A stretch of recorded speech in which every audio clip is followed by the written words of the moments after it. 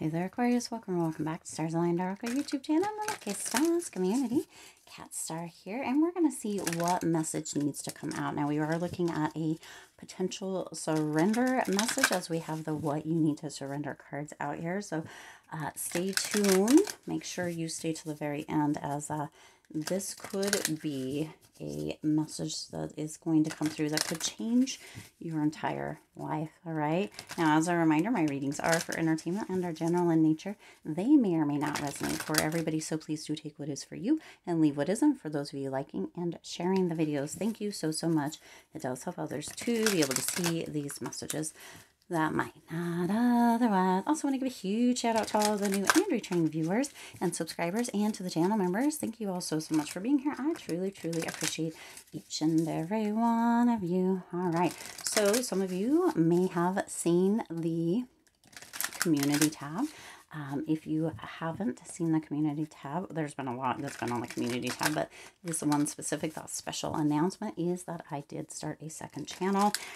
It's still very much in the infancy stage. I am, or did just, or what have you, upload a new reading. There's a welcome video and a new reading or a new message on there. I'm not sure what that channel is going to be like just yet, or what it's all going to entail. If it's just going to be kind of collective readings, if it's going to be pick a cards, if it's going to have nothing to do with that. So but subscribe, go ahead and go check it out. Subscribe, let's do it together, figure it out together. It's just like I said in that video that I just either recorded or uploaded or is live. I don't know where it's going to be at the time that this one comes out, but it's like a brand new baby, right? Even if I already have a child or a baby, meaning this Stars Aligned Oracle channel, that is like a brand new baby that I am bringing home, that I am learning how to do all over again. So if you want to be there from the very beginning, we do currently, at the time of recording this, have a 1 subscriber. Hello, I'm sure you probably came from this channel. Super thankful for you to be the one of the founding subscribers over there.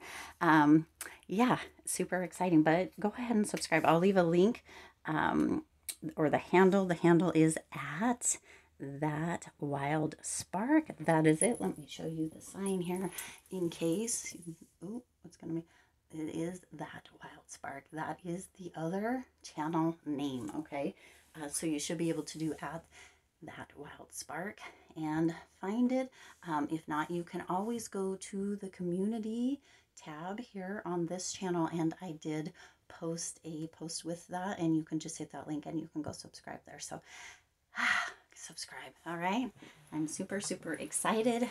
It's currently looking a lot like this, but it's not going to. I have stuff on order. It just, when this 3rd anniversary came through, if you've been on the channel for a minute, you probably know that I had been saying that I was waiting until 10,000 subscribers, and I had been. We're not quite there yet, but the push, I guess it wasn't even just a nudge, it was a push, was there to start it for this channel's 3rd anniversary, so that they have the same anniversary date, which is March 8th. And so I did. So was I actually ready? No. Have I been talking about it for a long time, planning a lot of things? Yes. And then when it was time to take the leap, I feel like I wasn't very prepared. So we're going to do it together. But you know what? The other thing was, I always tell you guys on this channel that if you're feeling that nudge, if you, take the action, let it unfold. Do what those, what are they called? The intuitive, hits or whatever that you get, follow those, take action on them. And so for me, it wouldn't have been very viable or what, right? I wouldn't have been walking my talk that I say here if I wouldn't have done it. And so that's why. Okay, let's get into this reading here. I apologize for that long start, but do check out That Wild Spark. You are the wild ones over on that channel, the lucky stars on this channel. And I'm getting into this idea of doing it. It's still very the videos are kind of shorter because I have to kind of do a few things to get a little bit longer, at least from my understanding from just starting it. But yeah, go ahead, go check it out. We'd love to have you as a subscriber, have you over there. And if you haven't subscribed to this one, subscribe to this one also, if you've been called. Okay, let's check this out. Your overall energy or influence, what you need to surrender, okay, is surrender your need to always be right. Oh, getting called out there. Oh, that hurt a little. It's hurting a little here. Okay, surrender your need to always be right. So this is the influence that's coming through for you for this reading here. Ooh, little rough, a little rough. It says, give others the gift of letting them be right. Be yielding, not rigid. That means flexible. It doesn't always have to, it's not always your way or the highway or what have you, right? Let things unfold. Listen to what other people have to see. And even if you don't agree, even if you feel like they're wrong, we don't always have to be like, oh, you're wrong, or start pointing fingers and be like, no, I don't agree with that. We can sometimes, that's how we can get different perspectives. That's how we can get different understandings. That's how we can get new learnings, right? Is by hearing other people out. Maybe go and even watch a show or videos or even some political stuff, dare I say, which I don't ever bring on here, that is opposite from what you believe. Okay, it might open or expand your horizons, whether you decide to believe in or even whether you trust it or not. It's just an exercise to open up and allow for different perspectives or different ideas maybe to come through. Okay. It says this will help resolve conflicts and improve your relationship. So if you're having a hard time with relationships, if that is what the actual overall energy is that's coming through here for some of you, okay, it's because it's time for you to surrender. I know I can feel this one. This, like I said, this feels like could almost feel like a personal attack because we all do this. We get so stuck in our thoughts and our ways and our opinions and our beliefs that we can really, really have a difficult time seeing anything other than that. Also, we can get into a space or a place of confirmation bias where we are only seeking out or looking at or hearing or seeing the stuff that actually goes with our own thoughts and beliefs and values and morals. That's why I said sometimes, seek out or search out people that are opposite, think differently, and or publications or videos or shows or what have you that might be the opposite. It helps to expand your horizon and it helps to open up a perspective. You don't have to agree, but you also don't have to get nasty. Okay? I mean, it is what it is. Mic drop kind of right there, all right? So that is your overall energy. What is your fear? Let's go ahead and take a look. What is your fear within needing to be right? For some of you, that fear is losing control, even before we get any cards out here. If you feel like you're losing control or you feel like you can't control a narrative, that scares the holy living shit out of you, and that's where your fear is coming in. That's even without a card coming through. I have been in that position and I've known a lot of people in that position. It can be very difficult, but it also feels really actually scary, like not even pretending, right? It can feel very fearful. And you've got the Six of Buttons, so the Six of Pentacles coming through here with that. Your fear is this energy of other people, kind of the sharing, this generosity, but the fear that's coming through with that Six of Pentacles is an energy of other people not thinking the same as you or your friend group or the people that you rely on or the people in your family, whatever it is, not thinking the same. And that's coming through as a fear because where there's that generous energy, that sharing energy, you're afraid that if other people don't see the way that you do, or that if you're wrong, that they're not going to be around, that you're potentially going to be abandoned within that. Because if you have very strong ideas or beliefs, or if you always need to be right in certain instances and people kind of are quote unquote followers within that, or around you or behind you within that here, you could have a very real fear that there may be an energy where that sharing or that generosity or that camaraderie or that kind of community could go away if they are seeing other people that might also have somewhat right ideas or beliefs, right? Or it could be that somebody else, it's almost this energy of just needing to control, that you might lose them. That is where that fear is coming through, okay? Very interesting, okay? Now, again, the next one, this next card is what might I lose? Ooh, we got two cards out here. What might I lose by staying in this fear? And you have the Hierophant and Justice. So authority is what you might lose by staying in this fear. But you also, that still is within that aspect of control. You're afraid that your life will become unbalanced. You're afraid that you're going to lose, right? What might I lose by staying in this fear?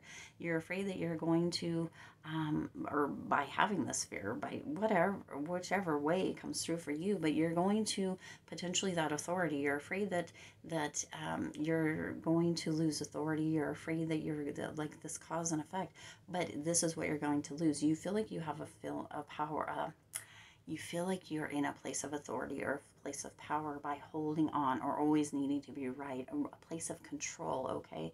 But by staying in it, there's this cause and effect. There's a potential that over time, whatever it is that you have built up, or that community, or that control, whatever it may be specifically for you, it's actually going to cause exactly what you fear to come to fruition. Okay, so by staying within this, it's going to create exactly what you fear to come through, to happen. Okay, so really, really think about that.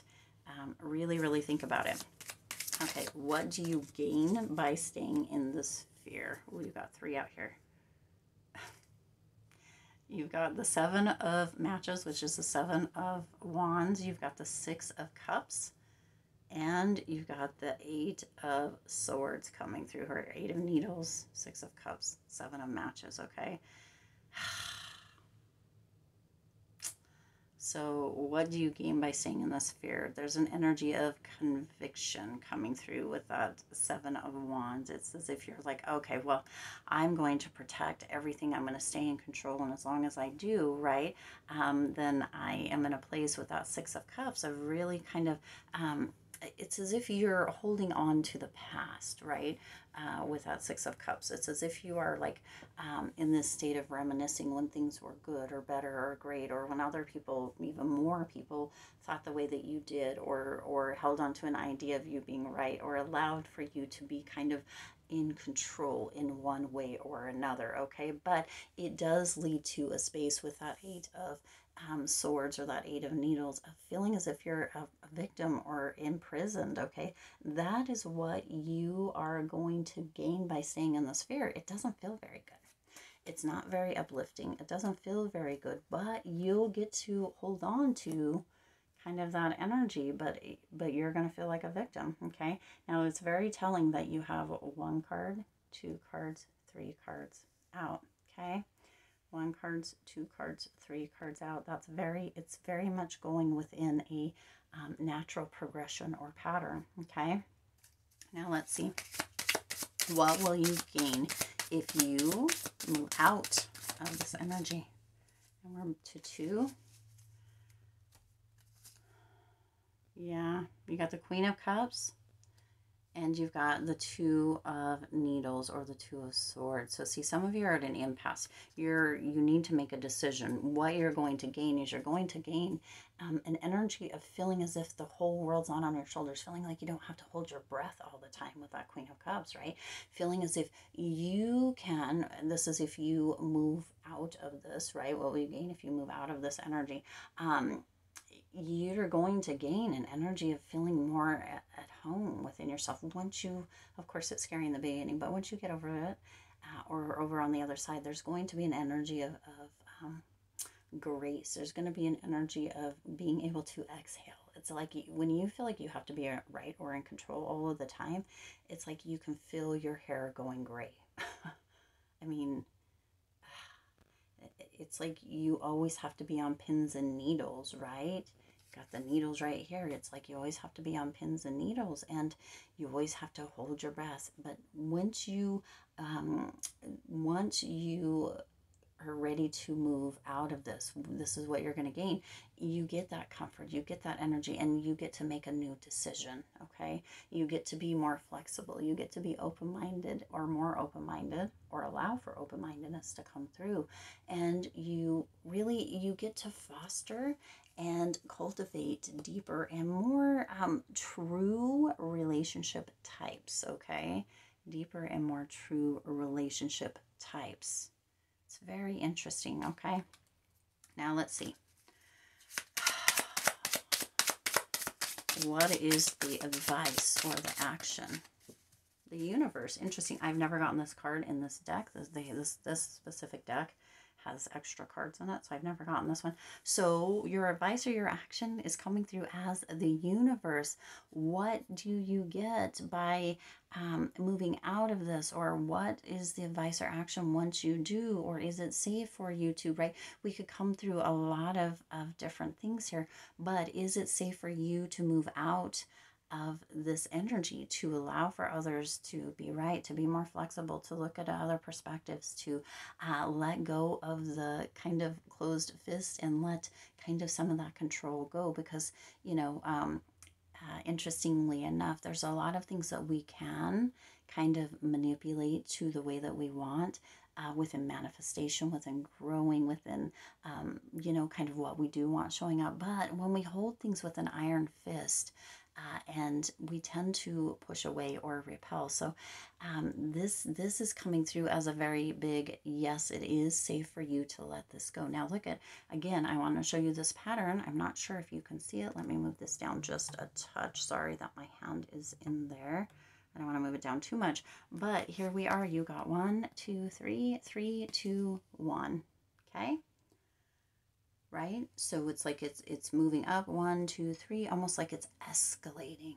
Okay, within this, you always wanting to be right, it's like it's escalating with that, even with the 7 of matches or the 7 of wands on top, where it's like conviction and you know, you have to be and protect yourself and hold on to that control, kind of on the top of that 3 there. It's like it's escalating, and then as you move through this area of letting go of this, it goes back from 3 to 2 to 1, like it's de-escalating. And but this is your advice. This is this answer to if it's safe or not. This is this advice of, or this energy of if you know, let go and what you will gain. It's the universe. So this is a yes, it is safe for you to do this, but it's the infinite growth. Couldn't make it up if I tried. Mic drop again right here, right? Goosebumps. This is, yes, your advice and action is let it go. Yes, let it go, and you will receive infinite growth. Okay? I mean, evolution, opening of possibilities. I mean, it couldn't be any clearer.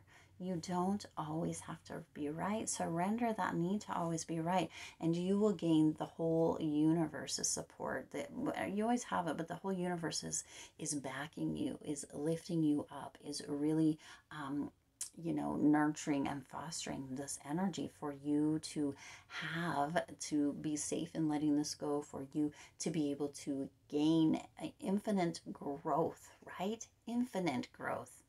You're gaining the whole universe. Right now, it's as if you're keeping things very small, very narrow, by needing to control, or needing to always be right, or being unyielding, or being so closed off. But when you let that go, when you release that, right, you resolve conflicts, you improve relationships, and you receive that whole support of the universe and that infinite growth, that opening of possibilities, that evolution, that new perspective, that understanding that even if some things, no matter what, you don't or can't agree with, it doesn't mean that you need to, or that you need to make other people wrong, or that they're wrong, right?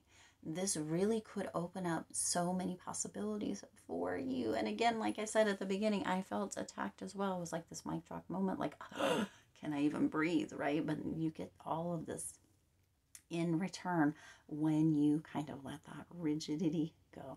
All right? Ooh, beautiful. I do intend this resonated with you and for you. If it did, please do hit the like button and share this video. It does help others to be able to see these messages that might not otherwise. Also, feel free to hit that subscribe button right down there below. And it is free for you to subscribe to the YouTube channel, and it does support the Lucky Stars community in growing and thriving. Also, make sure you hit that bell icon so you're notified every time I upload new readings. And if you haven't already checked out excuse me, my second channel, it is again That Wild Spark. Of course, you are the wild ones in that second channel. We are all the wild ones, and we have that potential to relearn, unlearn, relearn, and Get Our Wild Back. That's part of that over there. So if you haven't checked that second channel out, go ahead and check it out. You can go to @thatwildspark or check on the community tab. Maybe I'll share it again so it'll be right at the top when this comes out, and you can just hit the link @thatwildspark and it'll take you right to it. And subscribe over there as well. Love to have you on both channels. As always, I do wish you lots of hope, lots of joy, and lots of love with all of your current and future endeavors. I'll see you in the next reading.